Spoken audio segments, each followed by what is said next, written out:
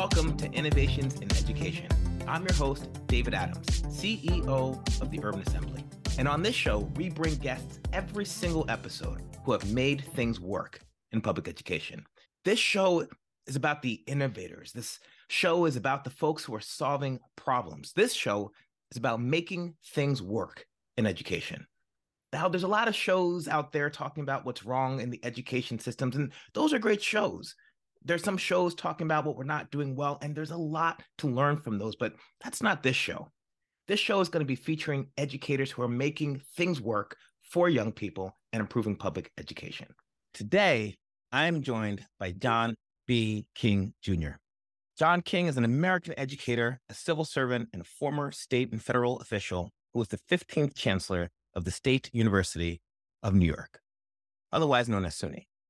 John, you served previously as the president and CEO of the Education Trust, a national civil rights nonprofit, which seeks to identify and close opportunities and achievement gaps for students from preschool through college. And as we all know, you served as the 10th United States Secretary of Education from January 1st, 2016 to January 20th, 2017, under President Barack Obama. And immediately before you assumed that leadership, you were the acting Deputy Secretary from 2015 to 2016. You were also the New York State Education Commissioner from 2011 to 2014. And as we just mentioned, you've been appointed to the Chancellor of the State University of New York on December 5th, 2022. We're very excited to have you on our show. Welcome, John. Grateful for the opportunity to join you.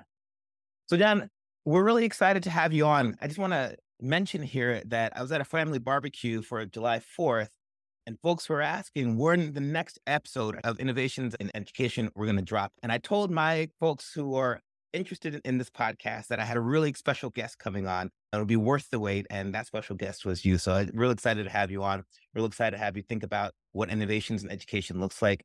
And really excited to have you think about your long history in New York. So I went through your bio a little bit, and you do have this long history in New York in education. You actually started as a student here in New York, and then you went on to lead the entire system. So given that history, what are some memorable experiences that you've had that help shape your leadership today? David, again, thanks for the opportunity to be a part of this podcast. You know, my journey in education in New York really begins with my childhood. You know, I grew up in Brooklyn. Both my parents were career New York City public school educators. My dad was a teacher, principal. My mom was a teacher and school counselor. And they both spent their whole careers in the New York City public schools. But they both passed away when I was little. My mom when I was 8 and my dad when I was 12.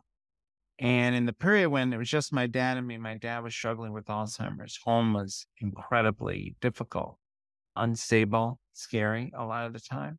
Mm-hmm. And the thing that saved me was school. I had just a series of amazing teachers at PS 276 in Canarsie and Mark Twain Junior High School in Coney Island who saved my life, who made school a place that was safe, supportive, compelling, engaging, nurturing. And because of those educators, I was able to survive that period. And, you know, after my dad passed, I moved around different family members, different schools, but it was always teachers who gave me a sense of hope and purpose. And so really what's driven my whole career has been a desire to try to do for other kids what educators did for me. Mm-hmm. It feels like this idea of school as community, school as an extension of things that we don't always have in various backgrounds was something that really elevated your passion and your purpose in terms of how you oriented your mission as an educator. Absolutely. You know, I'm still in touch with my teacher from 4th, 5th, 6th grade, Mr. Osterweiler. You know, he created in our classroom this profound sense of community and also exposed us to a whole world beyond Canarsie, Brooklyn. You know, it was academic experiences like reading the New York Times every day, doing a production of A Midsummer Night's Dream, Shakespeare in elementary school, but it was also going to the Museum of Natural History, going to the ballet, having all of these experiences that introduced us to ideas, concepts, art forms that we otherwise wouldn't have been exposed to, and really made New York City our classroom. in a sense. So yeah, it's that nurturing set of relationships, but also that sense of participation in a broader community. When you mention that participation, it resonates with me because I recently wrote an article talking about what schools teach us about our place in society. And I think when we go back to Brown versus Board of Education, the justices didn't talk about racism and discrimination as lower investment in schools per se, or segregation. It wasn't necessarily about one per pupil spending being 10, the other per pupil spending being 5. It was about what segregation taught us about our place in society as Black people. And as I hear you talk about your teachers and the folks who brought you in, it's about like, what was your place in society vis-a-vis some of these institutions like the Museum of Natural History, some of our birthrights in terms of, as citizens of New York, what we are entitled to, but also what folks have prepared for us, who we are part of, and that sense of community. Yeah, I think that's right. I mean, in many ways, school sends a signal to kids about how they are seen and valued. There's a footnote in the Brown opinion, which I used to teach about when I taught high school history, footnote 11, which cites the Kenneth Clark Doll study, Yeah. where, you know, Black students were internalizing Right. a negative sense of self because of school segregation, because of the message that Black kids were somehow less. Yeah. And, the court in Brown is really trying to say that is in tension with the promise of the 14th Amendment and the idea of equal protection of the laws. Yeah. And, I worry when you think about last week's Supreme Court decision, upending decades of precedent around affirmative action. You now have a court signaling, in a way, the opposite message of the Brown message, rather than saying to Black and Latino students, we see you, we care about you, we want you here. You have the court sending a more hostile message. And, I think that's what Justice Sotomayor and Justice Tanja Brown Jackson talked about in their opinion, the danger of the majority opinion ending affirmative action, undermining the progress we've made in trying to say that our democracy is truly inclusive. As you say that, John, I mean, I have always been invested in the nature and the purpose of public schooling. Like, one of the questions I ask myself is, out of all the innovations of the United States, the airplane was invented, right, in the United States. I think what folks are not always tracking is public schools were an American innovation. And I always try to ask myself why. Like, what is it about America? What is it about the problems that we were trying to solve, and however those imperfect those solutions were, that generated this system of publicly funded schools, and to what end? And I think there is an important emphasis on ensuring, for example, that we can all participate in democracy, that we can all participate in self-governance. And also, there's this implicit kind of goal of saying we will build a sense of community through this common good that we are all contributing to, that impacts our young people. And so, if I may, I think there's this push these days that say, don't bring politics into schools. Leave the politics elsewhere, and save the schools for schooling. But I think our history would tell us that politics and schools are like peanut butter and jelly, right? Everything from the Scopes monkey trial and evolution to Brown versus Board, right? Which was the Plessy versus Ferguson overturned that precedent. Most of the things that were really transformational, or even when we're thinking about Reconstruction in the South with the Union Army, right? Schools were the linchpin of how we reshaped an identity. So I wanted to raise this with you and think about this notion of politics in schools, the purpose of public schools, and then we'll get to your vision as chancellor. Give me your sense of that, if you would. Oh, look, I think you're exactly right. Public education is foundational to the health of our democracy. Public schools are a way in which we equip the next generation with skills, but they're also a way in which we communicate what's valued, Yeah. what we prioritize as a society. And, to me, that then puts an obligation on all of us as educators to be very thoughtful about how we organize schools, the messages we send, the books we read, the choices we make instructionally. If students see diverse characters in books, they take away one message about themselves and our society. And if they don't see those diverse characters, if they don't read diverse authors, they take away a very different message. And I think it's very dangerous that we have folks now who are advocating for book bans, who are trying to erase the hard parts of our history, trying to say there's something wrong with teaching the truth of slavery or the horrible acts committed against indigenous peoples or the really imprisonment of Japanese Americans during World War II. If we erase those things, if we don't tell the truth, then we undermine young people's ability to participate fully in our democracy. So the stakes are very high for all the reasons you described.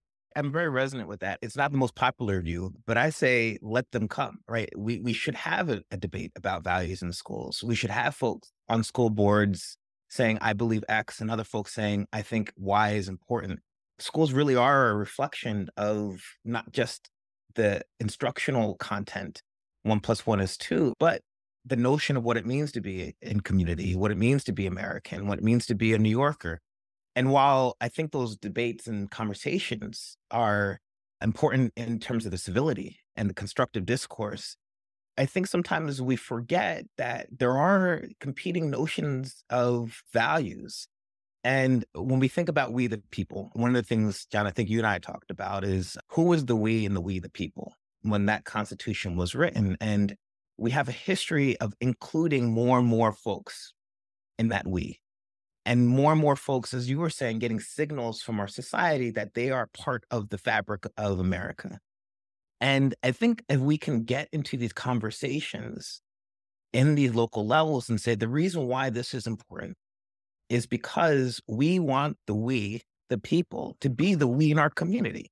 Mm-hmm. And there are a lot of different folks in our community, and we want this public institution to really be a place where each of those folks can get a sense of themselves and others. And how we would negotiate that on the, religious holidays, right? The tactical parts are really quite complex. I think we can say it really easily. But actually, I think it's a healthy thing to say and to have people say, I feel like our public schools should be X. We talk about parent rights. Should parents have an important role to play in public schools? They absolutely should. But as we know, parents are not the only people who contribute to the public school space, right? There are many folks who don't have children or whose children have grown up who still, through their taxes, support the public school system. And so it really is not just about one group. It's about all of these groups coming together, to my sense, to think about what the future of America should be through our schools. Mm-hmm. That's exactly right. And I think, one wonderful thing about New York has been generations of commitment to investment in public education's foundational role and the idea that public education is for everyone. That's right. So at SUNY, at the State University of New York, we have 64 campuses in every corner of the state. More than 95% of New Yorkers are within 30 miles of a SUNY campus. And we truly have a place for everyone at SUNY, whether that's at one of our community colleges, one of our comprehensive colleges, our four-year institutions, at one of our university centers, which are major national centers of research, in one of our graduate programs, in our workforce development programs. Quite literally, whether you need to improve skills in an area at work so you can move up at your job, or you want a PhD in engineering, we've got it all across the SUNY system. And the state has maintained an investment in making sure those are excellent opportunities and that they're affordable Yeah. for folks. Yeah. Well, let's talk a little bit more about your vision as a chancellor of the SUNY system. What are the priorities that you are pushing forth? And what are some of the strategies that you have to achieve those on behalf of our students here in New York and beyond? Yeah, yeah. So as I came to the system, I started in January. One of the first things I did was to visit all 64 campuses. It's an opportunity to learn and listen. It's a lot bigger state than we thought it was, right? Yeah, that's right. Just sit with faculty, staff, students, employer and community partners, and just hear about the strengths and also some of the challenges. And with our board of trustees, I really laid out, I think, 4 pillars that will be foundational to our long-term health as a community of institutions. One is student success. Mm. And that is making sure every New York student knows there's a place for them at SUNY and making sure that the students who start finish with a meaningful degree or credential.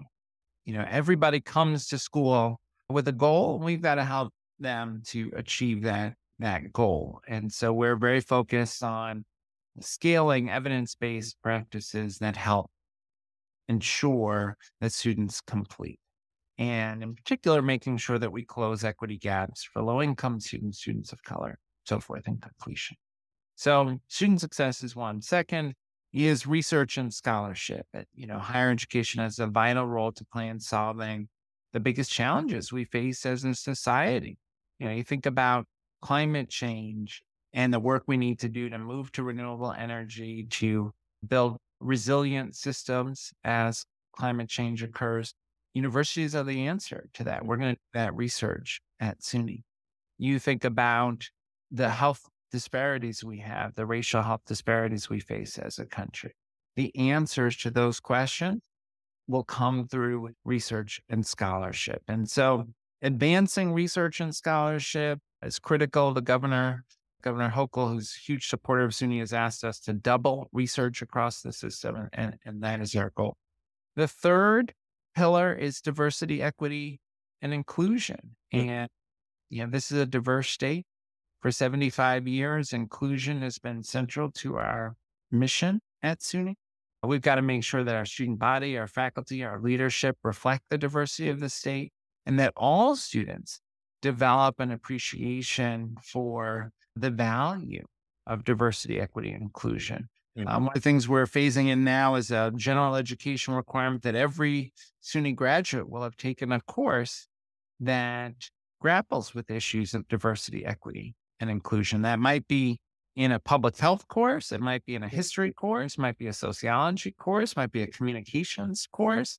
But every student, whether they are getting an associate's degree in a career field or they're getting their college degree in the humanities, whatever field they're studying, we're going to make sure that they have that exposure to diversity, equity, and inclusion. And then the fourth pillar is economic development and upward mobility. And, that's very much the SUNY tradition, helping folks get access to not only excellent education, but a pathway to economic opportunity.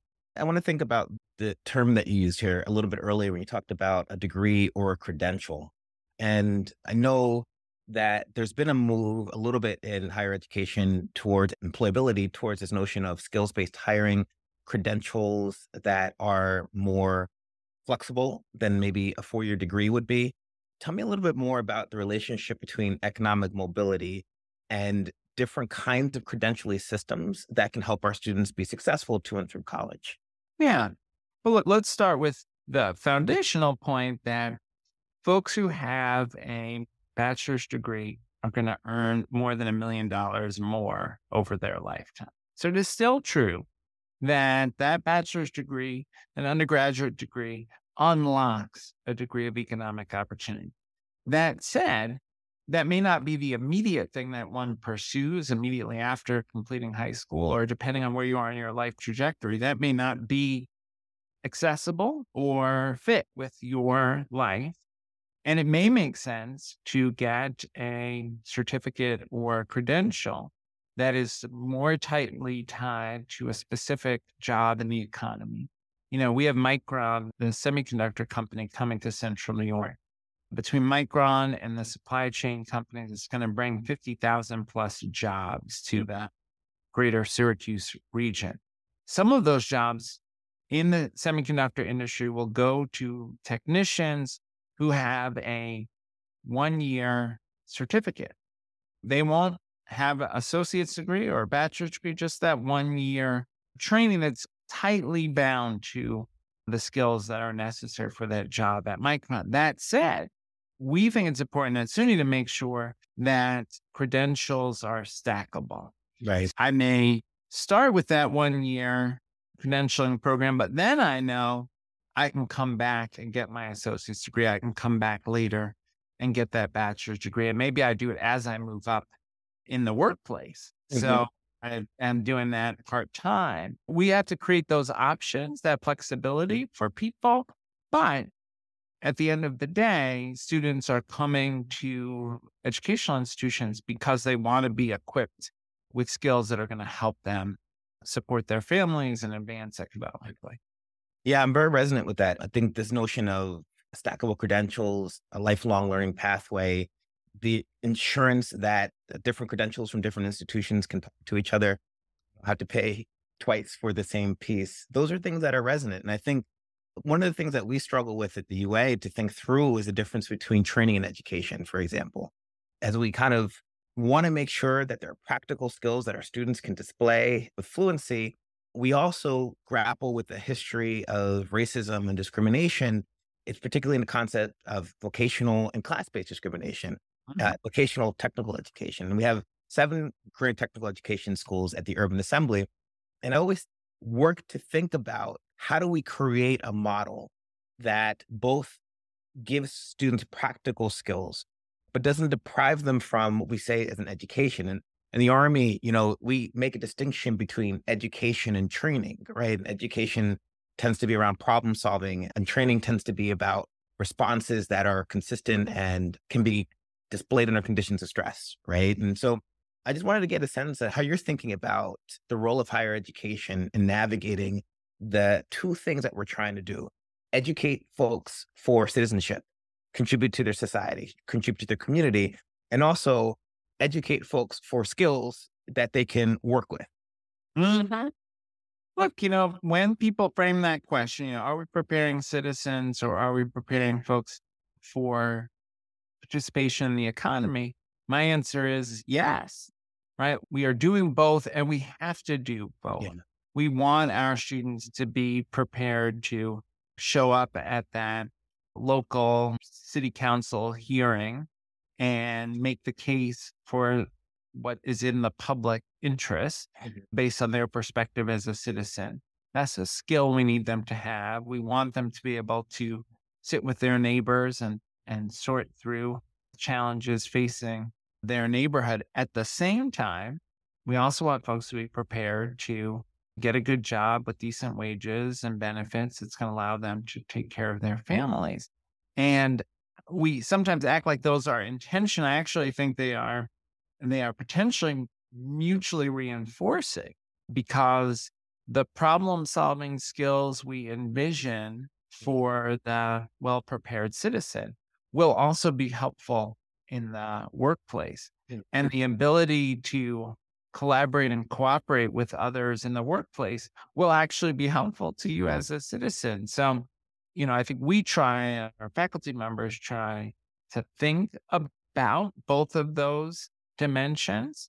But look, I don't want to oversimplify. There's a tension there around how much time we allocate to different activities, what messages we send to students about what's most important. And I think we have to be disciplined about reinforcing the citizenship component and the economic development component have to go hand in hand. And I also, think about, as a parent, you want your child also to be prepared to have a fulfilling life, and an appreciation for the arts, for nature.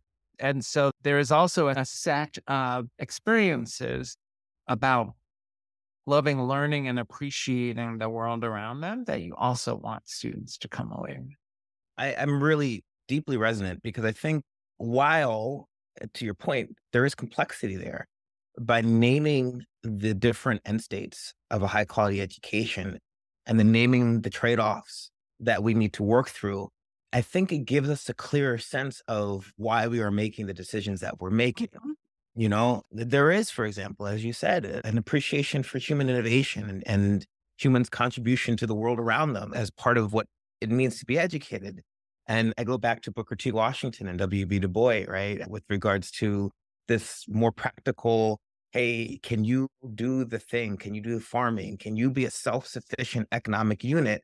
Coming from Booker T. Washington and W. Du Bois, looking at more, I don't want to say esoteric, but higher levels of training in terms of the mind. Are we contributing to the human knowledge set, right? And I tell people that this is not a new argument. you know, Mhm. And I get a little surprised by folks being so certain that they have the answer, because I think many folks who have worked very hard in our community were very humble in their approach to try and uplift our community and work through those tension points. So Mhm. appreciate your sharing. The other thing, John, I think that's really interesting, and I want to elevate to my listeners is I'm pretty sure out of anybody that I know, you have held every single job possible in the public education space, all the way up to the Department of Education, from schools to state leaders. So what I wanted to do is just get a little back to that space if I could. And I want you to just reflect on your career. What have you learned? What's changed in the education landscape since you've led in the highest levels? What do you see now as some reflections back and some pathways forward for education in the United States? Mm. Mm. A few things come to mind as you frame that question. One is, I still always say, despite having had these very complex jobs, hardest job I ever had was first year of teaching. Mm, The complexity of learning to be an effective teacher and doing it all for the first time, yeah. the relationship building, the curriculum development, the grading, the stress and anxiety of, did I get this right? When you don't have experience to lean on, that was by far the hardest. I think at the end of the day, education still always comes down to the relationship between teacher and student and the work in which they are engaged. And that is true in K 12, it's true in higher ed. At the end of the day, what we're trying to support is those relationships between faculty and staff and their students, and the quality of the work that they're engaged in together, whether that's the classroom discourse or the research that they're engaged in. And unfortunately, in the politics and the kind of system level needs sometimes distract us from that core, which Mhm, and comes down to that relationship and the substance of the work. And if we can put the focus back there, I mhm. think we can better serve our institutions. The other thing I'd say is I've been very lucky that I've had great mentors and teachers throughout my life and my career. Mm. And I've tried in my career to pay that forward.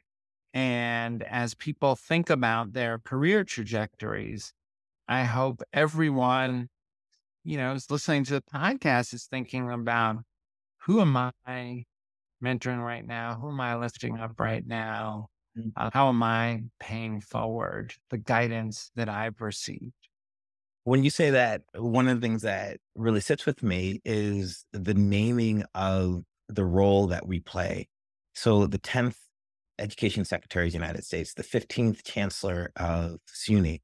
I just It reminds us, I think, when we are able to recognize that there will be an 11th, there Mm, has been an 11th, mm, there will be a 16th.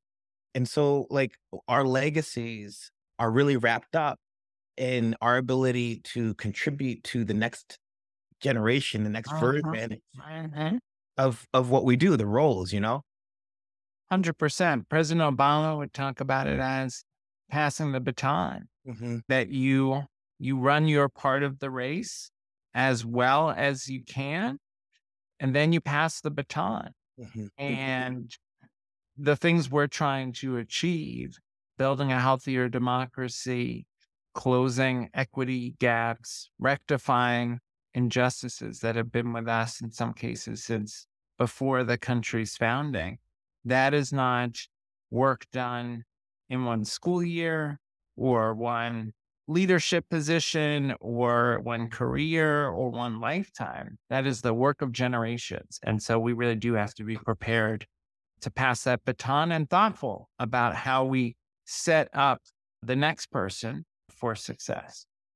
One of the things that we talk about in terms of an educated person at the Urban Assembly is educated person is able to improve the systems around them and navigate the common good while doing so. Hmm.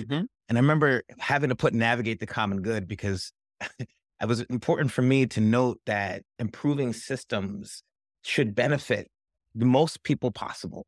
That notion of how we set up ourselves for regenerating our society and improving it as a kind of obligation. You know, you said people, they invested in you, they poured into you, and so we have an obligation to do well by those who are coming after us. That's right. And we have to do that work in whatever seat we are in with whatever tools that we have. I think about when I was secretary, one of the things I was privileged to work on was a pilot program we launched to allow 65 colleges and universities around the country to use Pell Grants, the federal higher education funding for folks who are incarcerated. Hmm. The idea was to try to demonstrate the power of higher education in prison Hmm. and, in a way, try to right the wrong that in the 94 crime bill, Pell Grants were banned for Right. folks who are incarcerated. Right. So we started that pilot project. When I left the administration and went to the Ed Trust, now I'm on the outside, but we try to Ed Trust to partner with other civil rights groups, criminal justice reform organizations on the left and right, education advocates to say we need to grow this pilot and we should change the law. And so I was Hmm. doing it on the outside. And now at SUNY, I have the privilege of supporting those programs across our campuses. We're the largest provider of higher education in prison. Just a couple weeks ago, I was at graduation ceremony at the Shawanga Correctional Facility. 33 graduates from SUNY Ulster. Hmm. And that was incredibly gratifying and inspiring to see folks who so want education against all odds, completing that education, the difference it'll make in their lives. Yeah. And it's so nice to be able to just, keep working on this issue, keep advocating and supporting and trying to make a difference on this issue. It's this balance, I think, between urgency and humility, right? Mm. Like Mhm. urgency of like, we got to get things done, we got to make it work, always forward. And then humility of, I am a part of the American story, of the New York story, of a story of improving public education. And I'm going to do my part, right? And I think that's that kind of, as leaders, I think we always struggle with this kind of urgency and humility. You don't burn out if you don't recognize that you have a part to play and you need to pass it off. You got to get up every day and make it work. And to your point, I read today in the New York Times, there was a story about the role Pell Grants have played for prisoners, the role of just making sure that they have work, access to higher education, again, to signal that they are being returned to a place in society that they can start to contribute rather than take. 100%. And, many of the folks who are incarcerated are parents. Yeah. And I remember visiting one of the programs at Sing Sing and talking with a student who's incarcerated who said, because he was pursuing higher education while incarcerated, it was the first time, as he put it, he had moral credibility with his family. And he talked about being able to say to his kids, here's why you need to work hard in school. Here's why you need to focus on your studies, based on being able to talk about his own experience doing his schoolwork while pursuing higher education while at Sing Sing. And that was really powerful to me. It's, it's generational, the difference that these opportunities can make. For our last couple of ideas, I want to spend some time on this notion of generations. 2019, you actually had a meeting with the descendants of those who enslaved your ancestors. And I remember this being a really important meeting. You wrote a couple articles about it. We had talked about it. Tell me a little bit about what that meeting meant to you and the future of America. Yeah. Well, look, it's a very American story. Like most African Americans, I I've always known that there was slavery in our family history. But when I was secretary, I was invited to give a commencement address at University of Maryland Eastern Shore, where my grandmother graduated in 1894. Wow.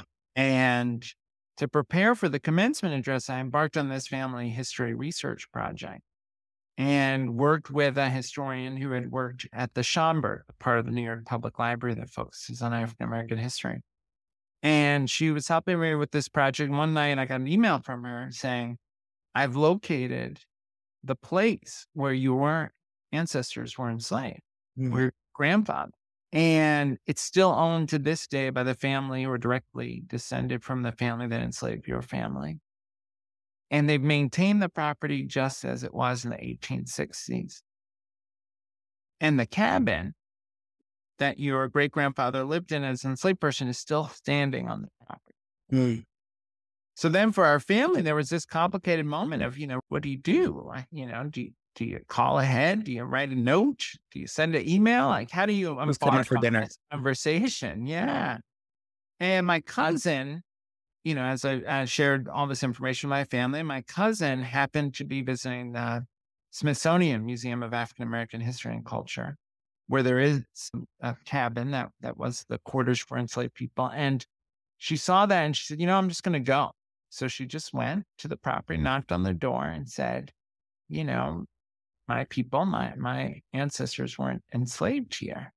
And that sparked this opportunity to build a relationship with the family, to be able to stand inside of that cabin, to come to learn about the history of my great-grandfather and his family.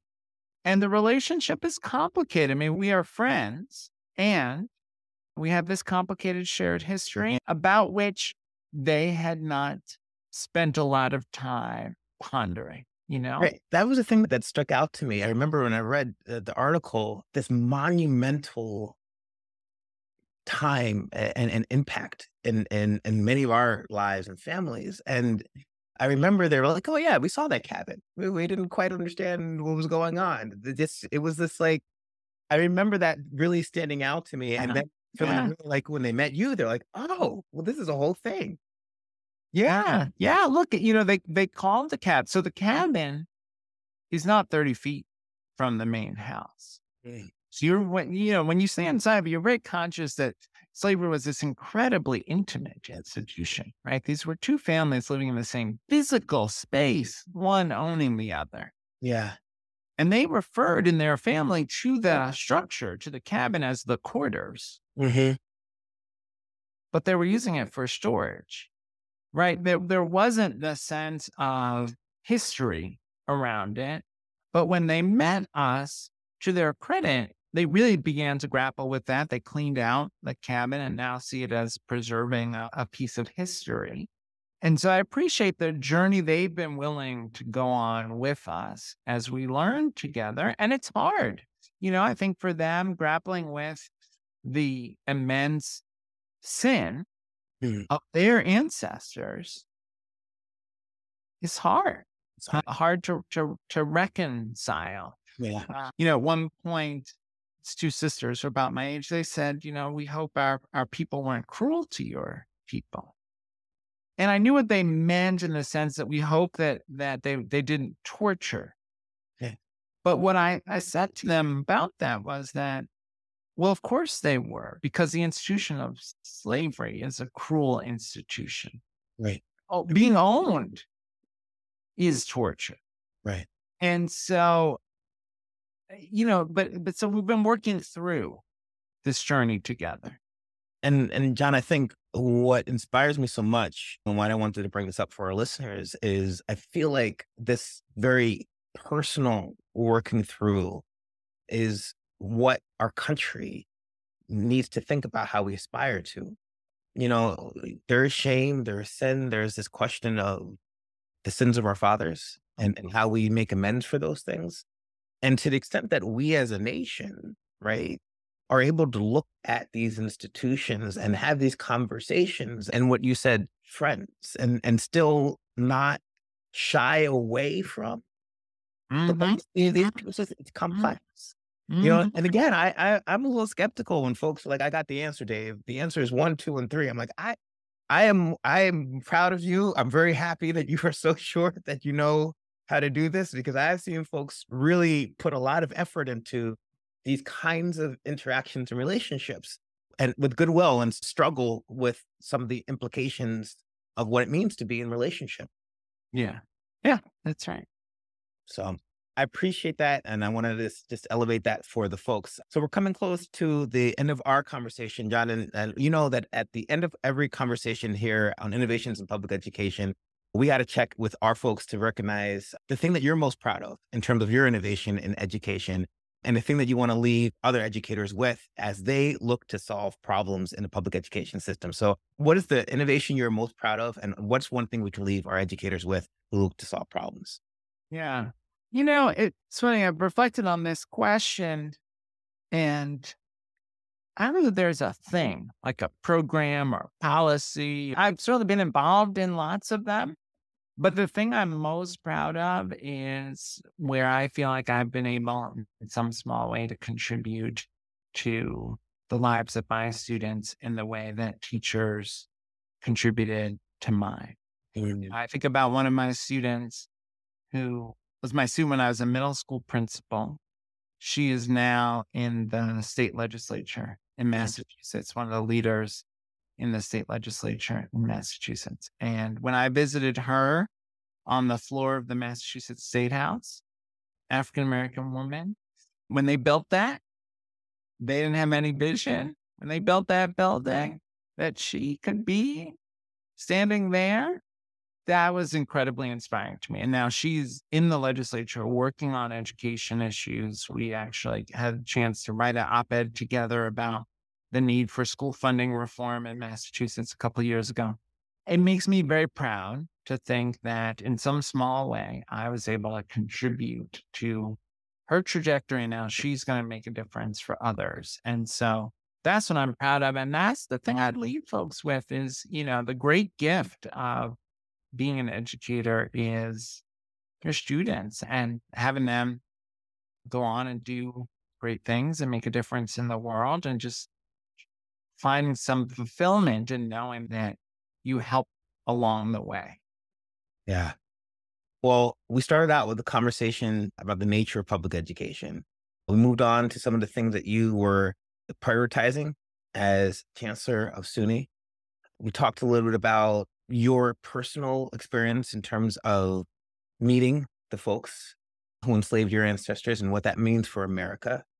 And then we came back with inspiration that at the end of the day, the most innovative, the thing that you're most proud of is putting students on a trajectory to continue to improve our society. And for that, I'm deeply grateful for your time. I'm deeply grateful for your service to our country, your service to our community, and your example for every young person who wants to do something in the world and sees education as part of that solution. Well, thank you. Thanks for the opportunity to join you. And thanks for being a phenomenal, reflective educator and educational leader. Really inspired by you. Thank you, John. Thanks for listening to our latest episode of Innovations in Education, where we bring education leaders who have made things work in the education sector. If you like this episode, please subscribe so that you can hear more great content around innovation in education. I've been your host, David Adams. Have a great day.